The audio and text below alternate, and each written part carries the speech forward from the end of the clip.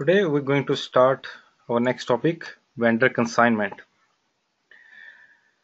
So the topics that we're going to cover, they are procurement process with consignment, master data and settings required for vendor consignment, post goods movement for consignment stock, settle consignment withdrawal, and display consignment stock. So first of all, we'll start with the business example.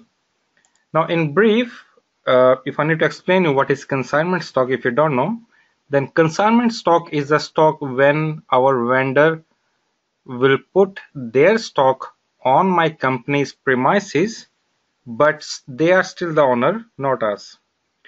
And we will consume the stock whenever we need, and when we consume their stock which is on our premises, in that case whatever is consumed for those consumption will pay to the vendor. So this is the consignment. So let's see in more detail using this example.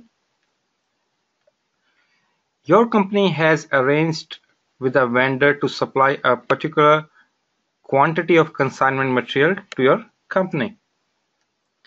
The consignment material is still owned by the vendor until you withdraw it from the consignment store or post it to your own stock. You take ownership of the material when you transfer it to your own stock. Later you settle the consignment liabilities with the vendor monthly. So let's see here with the vendor consignment overview. So let's see what happens here. So you can see here this is our own company, and here is the vendor or the consignment vendor. So from purchasing point of view, what will happen is we'll create a consignment purchase order, and then the vendor will send the goods on our company premises. So we'll receive the goods on our company premises, but still they are the owner, not us. But we have that in our record that we have some consignment stock. From inventory management point of view, what will happen is we deliver the material and we have received the goods here in my company end. And then at my company, whenever we withdraw the material from those consignment stock, in that case we are only liable to pay for that particular withdrawal. So in that case we'll be paying them for the liabilities. And from the invoicing verification point of view, what we'll do the settlement for whatever withdrawal we have done, and we pay the vendor. So the same thing we're going to see on practically on the server today.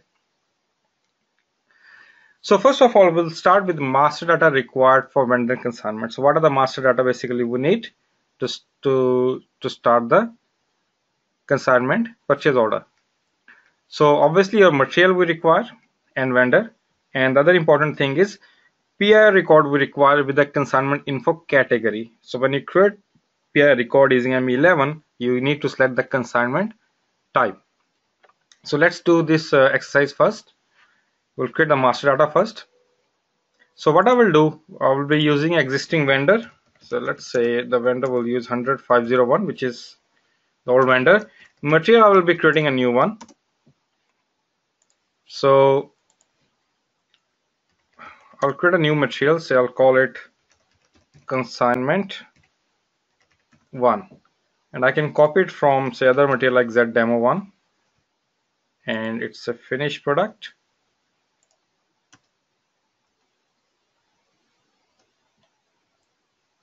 So give the new description, say consignment demo. So keep pressing enter and go all the way through all the tabs.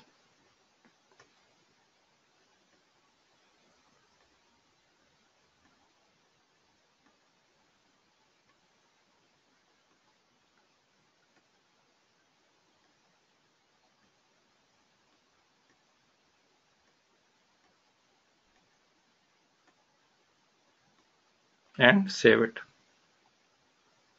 So we have our material ready is consignment 1, and then we also need to create the PIR record as a consignment category.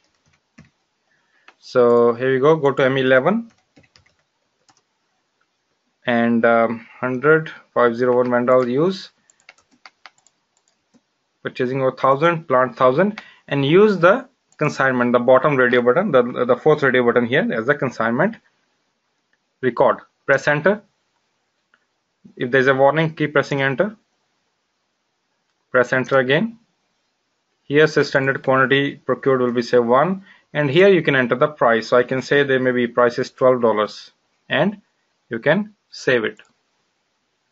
Done. So PI record is also ready. So let us start creating a order. So we'll create a consignment purchase order. So the point to be noted mainly in the purchase consignment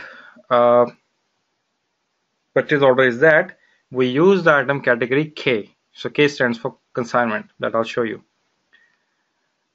The item category K has some attributes. Okay, so these we're going to discuss once we create it. So let me create ME21 and purchase order. So 100 501, and here you need to select the item category K for consignment. Here you can see K. Use K. And then enter the material that I just created, consignment 1. Enter the quantity, say we need 10, say maybe not 10, say we want to put some stock case, 1000 pieces we require in our company. And it's asking for a plant, enter the plant. And there is some warning at the bottom, just ignore the warning by pressing enter. Now here the point to be noted is that you can see the net price is grayed out. It doesn't allow you to enter the price here. Even the price condition tab is not here, is not available here. Even if I show you another purchase order, you can notice that here you have condition. See the condition tab here, you click on condition and here you can see the price and all that. But this condition tab is not there when you use the K item, which is a consignment item for item category. It's not here because and the net price field is grayed out. So because system doesn't allow you to enter the price, because the price will be coming via the info record later on. So we'll discuss that later on. So here is a purchase order, and before we save it, let me go through some theory about the item category K. So the item category K has the following features. You must enter a material number. Okay, so when you use the item category K, you must enter a material number. That means in some occasion we have seen we can also enter some text item, but in this case there must be a material master record. You cannot enter a purchase order price or condition. As I just shown you, you cannot enter any price and the condition tab is not there. You require a good receipt for the item. This good receipt is posted to the vendor consignment stock and is non-valuated. That means when you create a purchase order, then you need the goods receipt to receive the goods from the vendor into the consignment stock, and this will be a non-valuated, that I'll show you later on. You cannot enter an invoice for the consignment item. So that's saying that for invoicing you cannot use the Miro transaction that we were using so far. For the invoicing system for the consignment items or the consignment purchase order is totally different. It doesn't use the Miro transaction. So that I'll be showing you at the end of the topic, how do we settle or how do we pay the vendor for the consignment.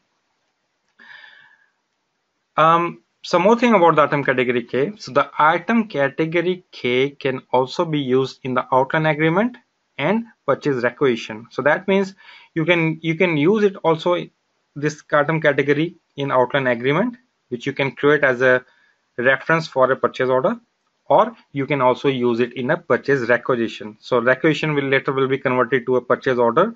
Automatically it will have the K item because the purchase requisition has the K item. If a material is always procured for the consignment stores of a plant, you have the option to consider